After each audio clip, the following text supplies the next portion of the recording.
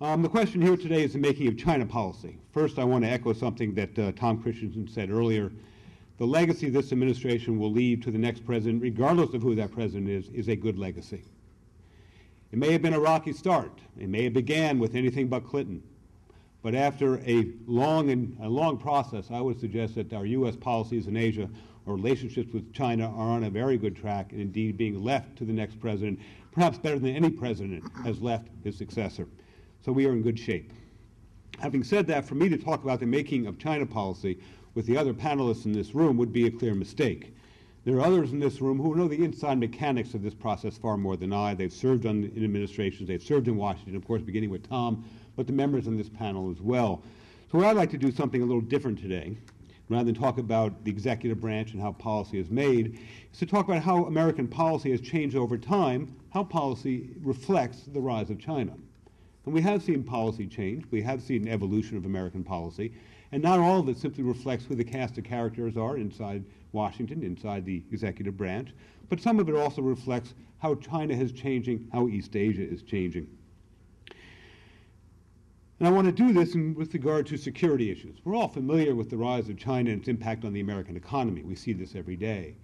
But we talk about the rise of China, but there's very little attention to, well, if China is rising and has already risen considerably, well, we should see change elsewhere as well.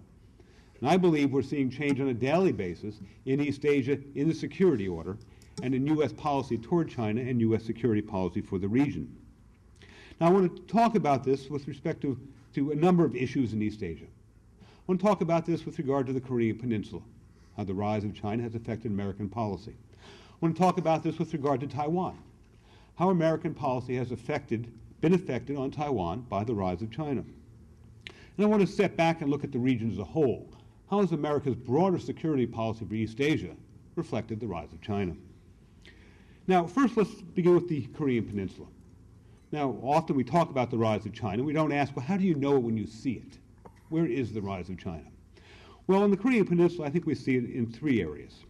First, we see it in economics. Of course, in this country, we're familiar with the economic impact of the rise of China, but it's being felt far stronger, with far greater impact on smaller countries on China's periphery, with strategic and political implications.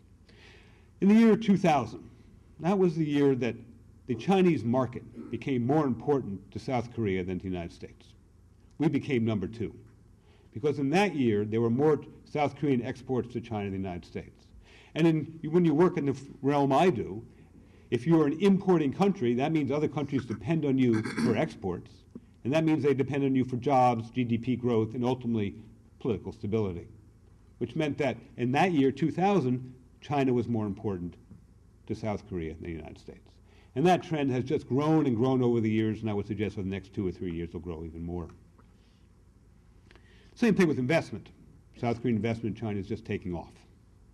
But we also see it in military. And this we see it in two respects.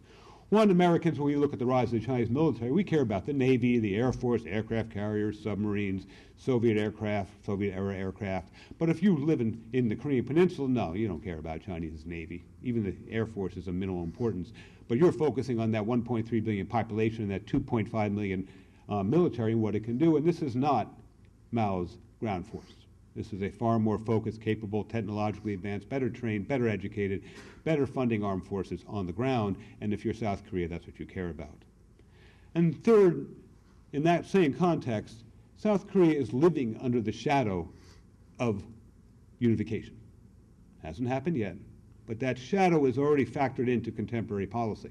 When will unification take place? We don't know. But we didn't know when the fall of the Soviet Union would take place either, and it was very quick. So it could be in a year, it could be in 5 years, it could be in 10 years. But South Korea has to think about that future today. What does that future mean for South Korea? It means a common South Korean border with 1.3 billion Chinese. And overnight, when that happens, your South Korean strategic environment will look like Vietnam's strategic environment. You have to think about Chinese power very differently. What are the implications of these changes for the United States? Well, first of all, in my field, if one country is rising, we talk about relative rise. That means the United States is inevitably less powerful. And indeed, our ability to defend South Korea from the economic and military costs of conflict with the Chinese has reduced. Does it mean we can't win a war? No. but our ability to defend South Korea from the cost of conflict has reduced, and that in turn compels South Korea to adjust to a new reality. And how is it doing this? Well, it's accommodating Chinese interests.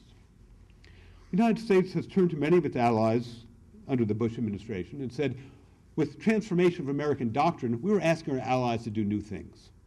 We want our allies to contribute to our ability of our forces to go anywhere, anytime, to fight wars under any contingency. That means American forces in South Korea may not necessarily be there to defend South Korea. We want South Korea to help us use these forces for other scenarios. South Korea said no. They said no because they understand that that scenario could involve a Taiwan conflict in which South Korea would be expected to ally with the United States against China. And they have refused diplomatically in various kind ways, but we've yet to reach an agreement on strategic flexibility. Second, South Korea has asked the United States to end the joint military command whereby U.S. general controls South Korean forces in wartime. Third, managing North Korean proliferation has been very difficult because South Korea has often cooperated more with China than the United States, both in terms of economic relations with North Korea and in terms of contributing to American coercive diplomacy. All these three things are indications of a redefined security relationship. Do we have a very robust and cooperative relationship with South Korea? Absolutely. Do we still have a healthy military relationship with South Korea? Absolutely. Do we have an alliance? Absolutely. But these are critical changes that go into the making of a strategic relationship that you can have wartime cooperation, and those have significantly eroded. What has been the U.S. policy response to this? We've actually expedited this trend. Perhaps not on purpose, perhaps it's not our intention. But U.S. force presence in South Korea is down 40% from its high in the Clinton administration, or from the Clinton administration. We pulled our forces out of the area between the DMZ and Seoul. There is no more tripwire.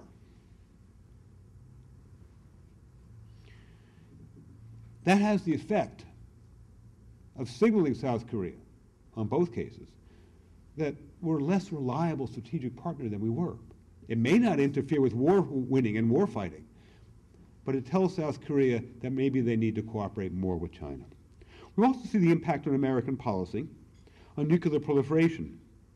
We no longer bluster. We no longer threaten. There are no more nuclear crises on the peninsula as we threaten North Korea with war. Why? Because it didn't work. In part, it didn't work because South Korea undermined it every chance it had. Economic sanctions, a threat, have not worked because South Korea frequently would reach out to economic overtures to the North, just as the Bush administration was suggesting the opposite. We are living with the status quo. In part, we see this by a decision to work through Beijing. We don't act unilaterally anymore, but we have, in many respects, ceded leadership to China on nuclear proliferation. We work through Beijing rather than unilaterally.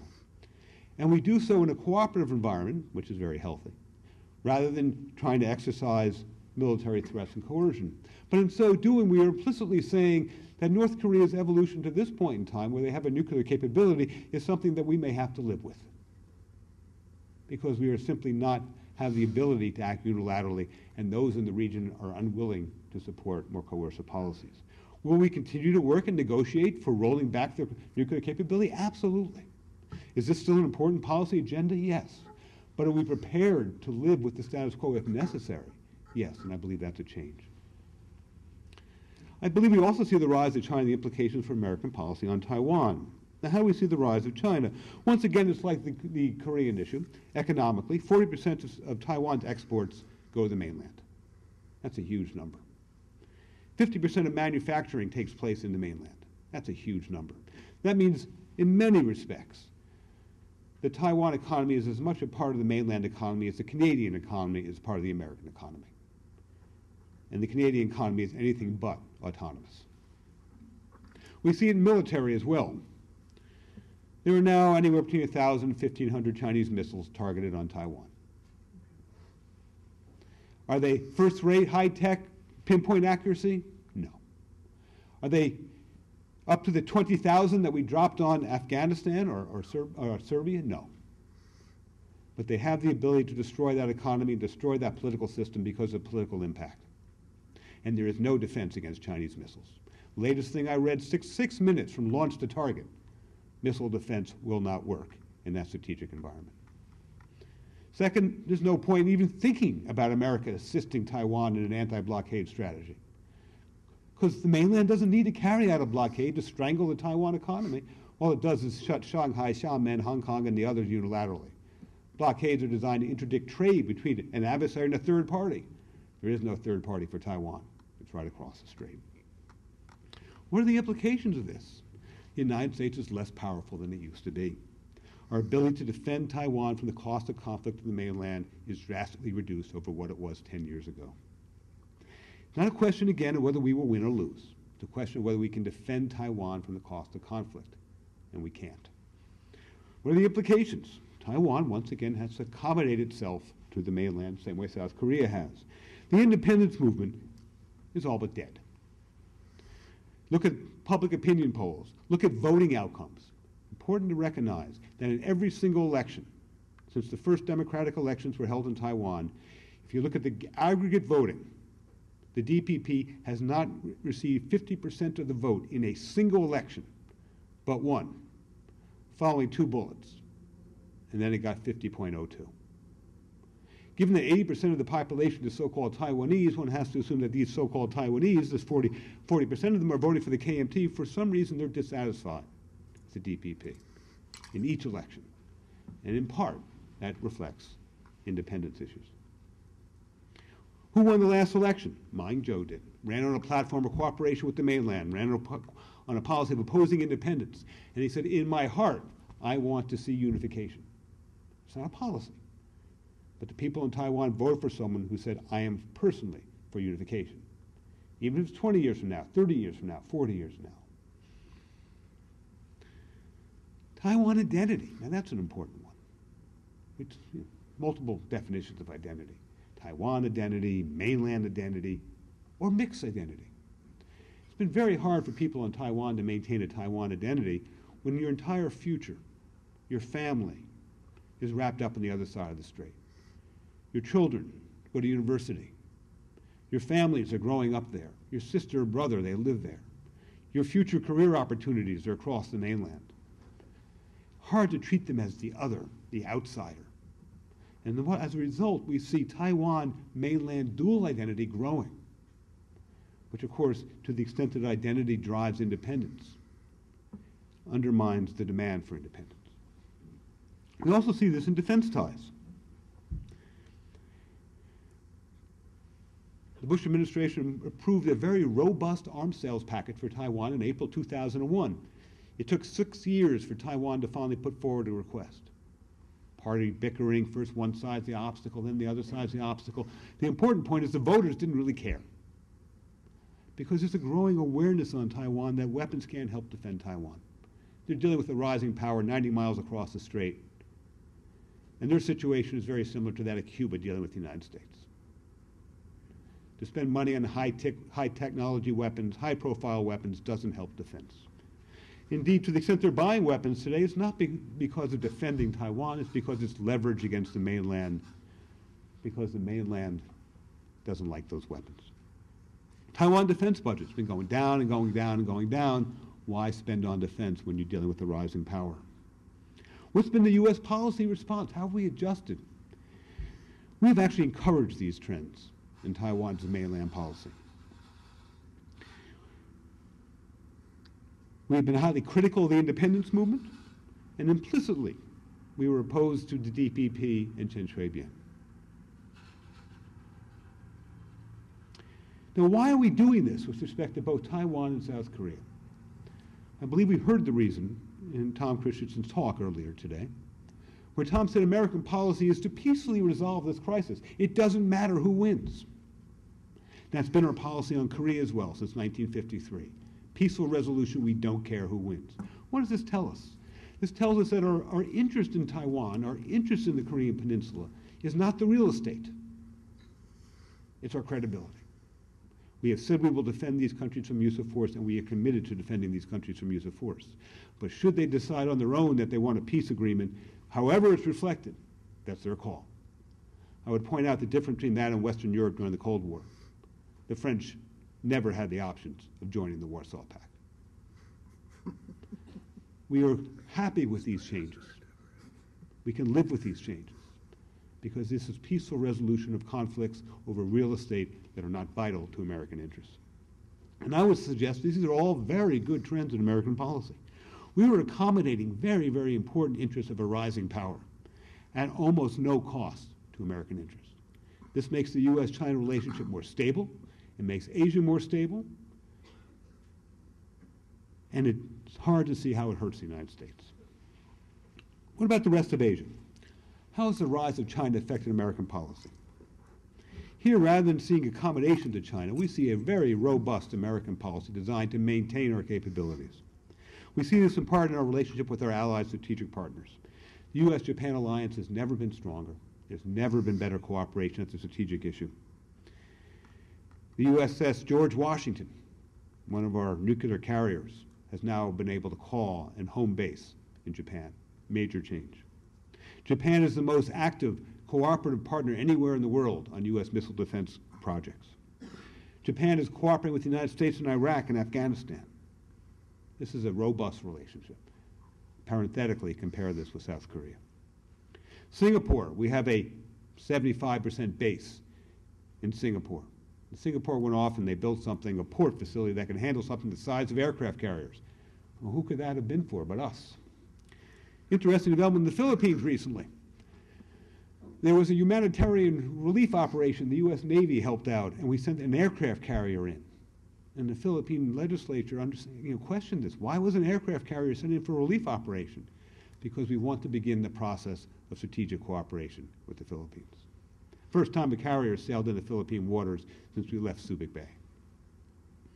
Malaysia, 7th Fleet calling at the Malaysian docks and Malaysian ports in the Malaccan Straits, up considerably. By some reports that the Malaysian port can't handle more visits anymore. Australia. Northern Australia is becoming a major communication hub of the United States. High-tech communication equipment going in, becoming strategically more and more important. All of this is the rise of China, changing American policy. All of this is America saying, this is a part of the world we care about, and if we care about it, we have to do more because China is rising. U.S. deployments. It's not too much of an exaggeration to say that there is no more room left in Guam for American facilities, American equipment. Los Angeles-class submarines, F-16s, F-22s, B-1 bombers, SSGN submarines, cruise missiles, and a regional crisis management center. Now, of course, the regional crisis management center is the euphemism. What's the euphemism on? It's a wartime command center. This is all China. Defense budgets. Remember, we have two defense budgets.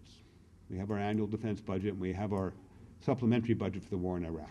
That's not counted on the books of the defense budget.